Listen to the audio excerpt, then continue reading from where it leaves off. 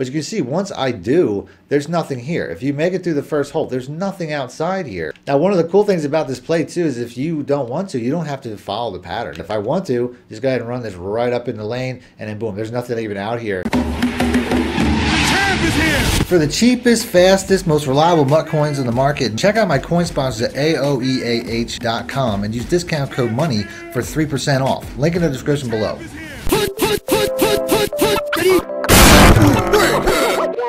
Here we go!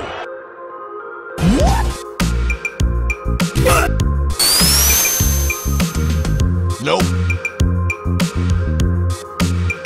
Psych! Metal to the metal, then stop. Got it!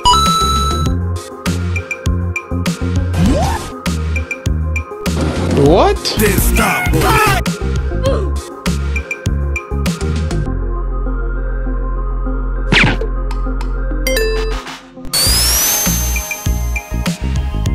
Got it!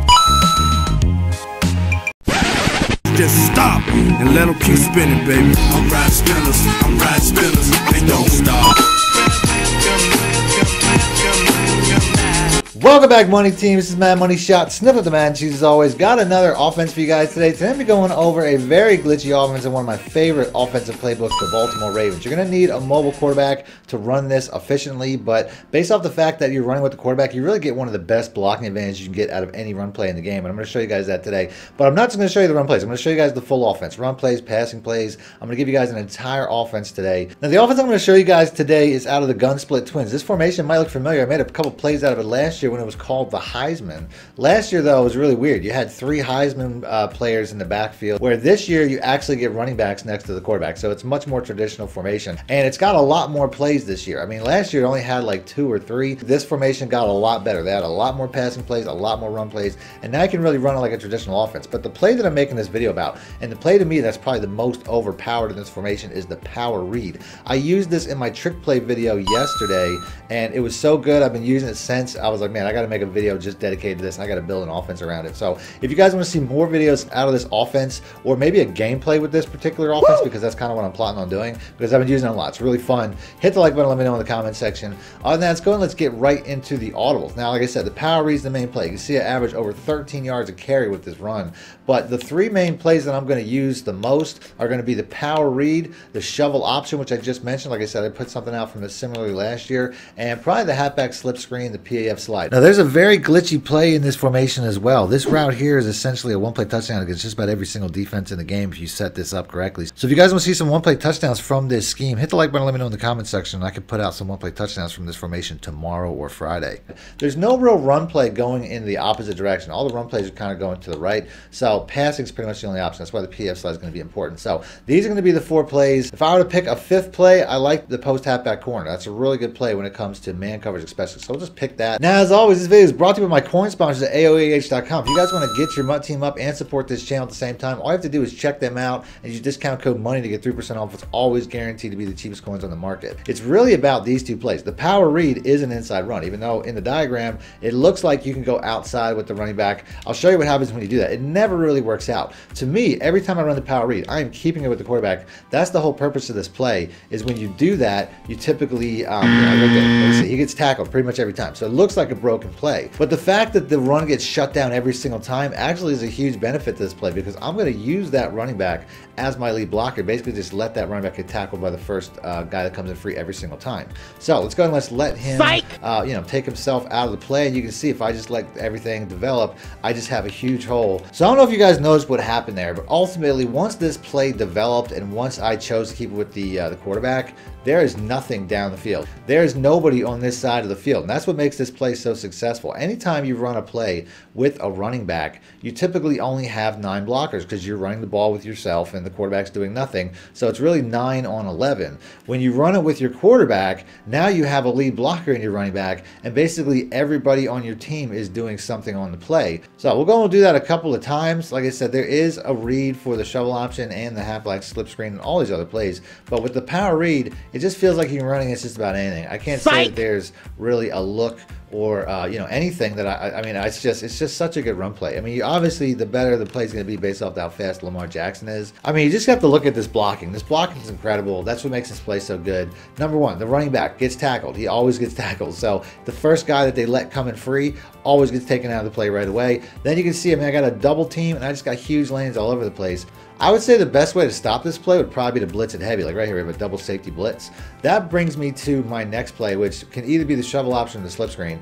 I would say if somebody does blitz this play heavy, the slip screen makes the most sense, because the slip screen typically, you know, screens are best used against blitzes, heavy blitzes. Although there, he did catch me. But ultimately, the slip screen is going to have the most success if somebody decides to blitz this formation. So if you see that your opponent starts sending a lot of blitzes, like this could be a blitz here too, the safety comes down to the box, I could basically just hit him with this slip screen. The only thing about it is it takes a little bit of time for it to develop, and slip screens are always rough when it comes to blitzes because they can get knocked off and bumped out of their route. Now the thing about the slip screen is you also have a really good option on the right side, which as long as it's not a man coverage, this RB route will typically get open, as long as it's not a man coverage or a hard flat. Any hard flat will typically be on that table route as well. But that's a really good option. Now the second best run play though for sure is definitely the shovel option. This play here, you really have two options. You're going to have your left bumper and your right bumper. You're running back on your left, you'll hit the left bumper. You're running back on the right, you'll hit the right bumper. It's really that simple. Or you can actually keep with the quarterback too, although I don't typically find that's the way. You don't quite get the pitch animations that I've gotten in some other plays.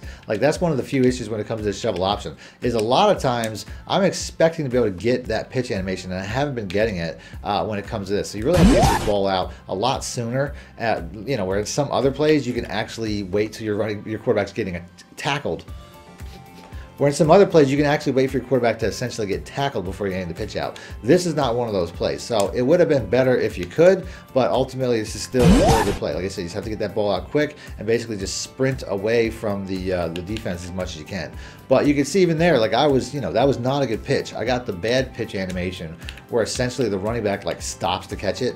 And I don't know if it does this because, you know, I mean, this is not how you want him. You don't want him catching the ball in this posture like he's down the field just catching a pass like an actual receiver. You want him catching the ball in stride. So I got the bad animation, but I still am like 5 yards away from anybody and got nothing but space to the sideline. It's a really good play. I don't really think pitching it inside is ever a really good move. I think that's a good way to get a fumble. But it is an option if you see something, if you see a lot of space inside pre-snap, you might want to do that. But ultimately, to me, this play is all about getting outside and just, you know, using whoever your fastest running back is to get the ball up the field. As you can see, if you do it correctly, it's a very easy play. Now, one of the cool things about this play too is if you don't want to, you don't have to follow the pattern. You can basically break off and do whatever you want. If you feel like it's, you know, you can treat it like a blast or like a power run if you have big, you know, gaps in front of you. The fact that you can basically run this play inside, it probably makes it better than the inside option because I don't really have blocking there that I like. So like I said, if I want to, just go ahead and run this right up in the lane and then boom, there's nothing even out here.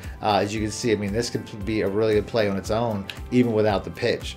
And I like that. I like the fact that it doesn't have you on rails. It lets you do whatever you want. And based off the fact that I was saying you don't really have a good running option to the left, this might be the best one because you can go wherever you want. So if you see your opponent over shifting to the right side or something like that, you could always take this play and run it around to the left. So if you see your defense over shifted like this, where you have, you know, basically the entire defense, I said earlier, I might have spoke too soon, you don't really have a run play to the left. Well, I guess you do in the shovel option, since you can pretty much do whatever you want and just basically use Lamar Jackson's speed and get to the edge and have big plays. You need a good quarterback. You need a fast quarterback to run this offense. Now, when it comes to pass plays, typically all the pass plays are going to be the left side, which is going to be something that's going to catch your opponent off guard as well. The PAF slide is a really good play. This year, you got two routes. One, I'm really only looking at two, I guess. I mean, there are some one-play touchdowns, but I'll probably just have that on my Patreon, my Join Now community tab. But as far as the pass plays go, I mean, you really just were playing Andrews versus Dobbins. That's really my only look. You got a high-low route. They're pretty close to one another, and you pretty much just choose. Now there, I probably should have waited for the deeper route. The deeper route is probably the option.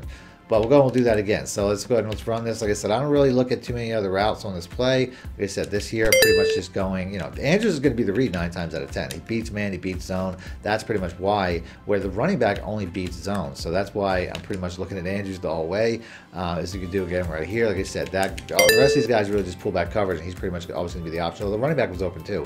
That's the thing about this play. Pretty much both of these players are going to be open. Sometimes you're going to want to keep an eye on the other side, but ultimately I find that, you know, this is is not my favorite play. It's something that you might have to do if your opponent starts catching on and trying to jump the routes going in the other direction. But ultimately, you know, I don't find that or Watkins are really great plays when it comes to how this play is set up here. That must have been a crazy man blitz because Andrews was wide open. You can sacrifice Andrews though and make a big play out of the B route. This is a really good route combo because ultimately this here will pull all the coverages back, and then you can basically just catch a, you know, a really deep ball over the top. Now that's about a 35 to 40 yard depth, which is why this is a concept that a lot of pro players are using, because you can't set your zone drops back that far. So that's it. That's the vid. If you guys want to see more out of this formation, more out of this playbook, hit the like button. Let me know in the comments section.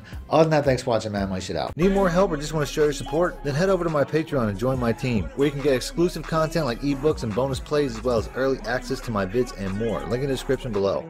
Thank you.